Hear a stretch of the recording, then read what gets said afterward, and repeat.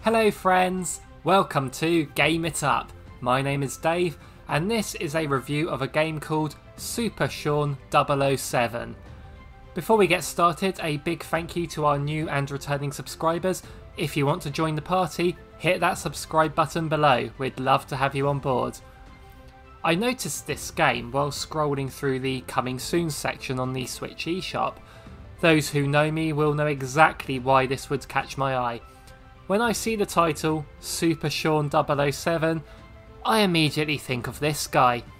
I am a huge James Bond fan, which is the same reason The Spy Who Shot Me caught my eye as well, and that was a very enjoyable game. But just one look at Super Shaun 007, and there didn't seem to be anything James Bond related about it, but hey, it looked like a cutesy platformer, might be worth a try. I was very kindly supplied with a code for this game, thank you very much to the publisher, so let's see what I thought of it. This is going to be a tricky one to review. I can't actually supply you with a proper review. What I'm going to do instead is show you essentially highlights of my playtime with this game and tell you of my experience. So, first and foremost, what is this game about? You take control of Shaun, who you discover during a completely silent opening cutscene, has a friend who's been kidnapped by an evil bald wizard. Yes, that's what the game refers to him as. Shaun then enters a portal into the game's mesmerizing world. That's the way the eShop describes it anyway. So while we're here, what does the eShop say about this game? Players will defeat various types of enemies. Well, yes, you certainly do, but more on that in a bit. Players will go through the levels until all the main quest requirements in that level are finished. Well, if all the main quest requirements are just getting to the end of the level, then okay, that's true as far as I know. Then after those 2 bullet points, we have a third one labelled Additions. Players are able to go back to the previous level if they are willing to finish the side quests through the teleport points. Well, it's true you can replay levels, but side quests? I didn't really see anything about them in the game itself, but let's get on with what I saw. From what I can tell, it's just a standard run-of-the-mill platformer, but your character moves so slowly. You can hold the Y button to run, but it's still not that fast. B is to jump, which doesn't feel very satisfying, and X is to interact, which the only thing I have found that working on is the exit to each level. The triggers are to swing your sword. There are enemies in the levels that attack you, and you simply swing the sword to beat them. There is not real satisfaction in the combat, I just found all I could do was swing wildly until I won, or just jump over them and carry on. The enemies were giant bugs, which was a nice idea, but the sound effects from them were pretty much the same between different species, and attacking and defeating them was lacking any feeling of impact, leaving it a very flat experience. Maybe I was just in a bad mood when I reached the first enemies, because by that early point my eyes were hurting from just how jittery the background was when I was moving. It's a shame as I didn't mind the simplistic cartoony design of the world, but in motion it just seemed to struggle, whether that was in docked or handheld mode. The music on the other hand was nice and whimsical and I quite enjoyed the tune playing, even though there was too long of a silence between each time the track looped. And there was a severe lack of certain sound effects. For example, there'd be times a door would be in my way and I would have to smack it repeatedly until it smashed. There were no sound effects whatsoever of the door in this. There was just the usual sound of your sword swinging against air. The doors don't even smash, they just blink a bit and then vanish.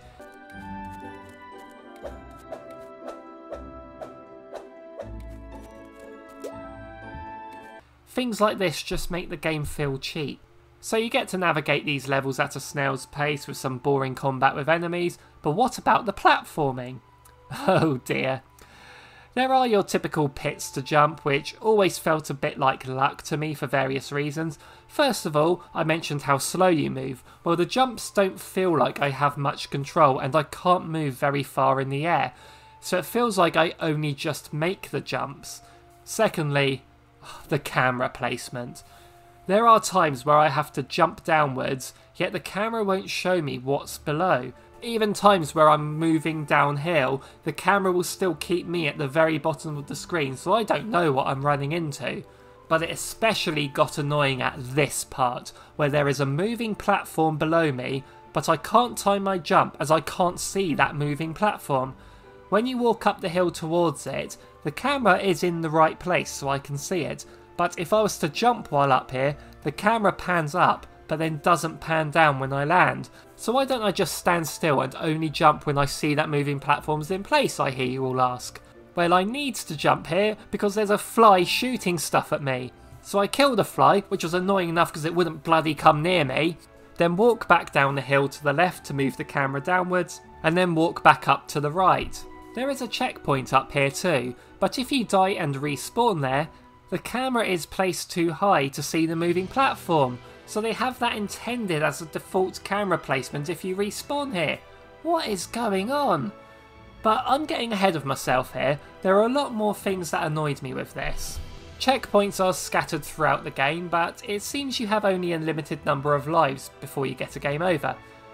I say it seems to be because the game doesn't display a life count, so when I'm walking along and all of a sudden it says game over because I walked into something I had no idea I couldn't walk into because it didn't look like a hazard, and there are also times where the foreground cover up the pits. There are boss fights in this game. Well, only one boss fight I've actually seen at the end of World 1. The combat just consisted of me just standing inside it and swinging aimlessly until one of us won, and I did win in 0 seconds apparently. I rescued a friend where they had an exchange of words, and the game kept on skipping dialogue boxes despite me pressing A once, so I'm sorry I can't tell you the full story here. This person acts as a power-up of sorts. You can presumably collect 4 of these people in the game, used by pressing the direction and the D-pad. This one I unlocked gives you 5 whole seconds of faster movement and further jumps. Then you have to wait a bit for it to recharge. Oh goody! So I can have the game control in a playable way for 5 seconds at a time now? You're spoiling us. So you heard me say things like presumably 4 power-ups and like I've only seen 1 boss fight. Why is this? I'm going to be completely honest here. I haven't played past the 5th level of this game. This is why this isn't a proper review. I got to this point here where I have to jump up these moving platforms, and I can't jump high enough to land on this one. I've tried so many times and wasted more time than I'd like to admit attempting this. Taking a leap of faith to the right does nothing. I have no idea if I'm even supposed to be going this way or not, but the levels are linear, so it must be. But I don't know if there's even a way to lower it further. I mean, if there are any other mechanics other than the ones I've mentioned in this game, the game does nothing to tell me about it. Earlier on I said the blurb mentioned some side quests. Is that something to do with it? I have no idea because the game's not telling me about any of this. Maybe if the game played better I would have made more time with this, but I knew this was time for me to jump off. Overall, this game just feels like a cheap, unfinished mess. And they're asking for £8.99 for this. I don't wish to be harsh on the game, but outside of the music, which is quite nice, I can't think of anything good to say about it. It's boring to play, it controls horribly, there's a lot of cheap deaths, bad level design, and they have the audacity to slap the number 007 on the title for absolutely no reason but to make it stand up. This game represents what's wrong with the eShop. I'm sorry, I don't like being this negative about games, but even the worst ones I've played I always try to be diplomatic about, but this is possibly the worst game I've played on the Nintendo Switch. The only enjoyment I got was when I suddenly burst into laughter over how terrible some moments were. I hate to leave a game so soon, which is why I said at the start that this cannot be a proper review, just a recount of my experience of this game. But from what I've played and seen, I just cannot recommend this to anyone.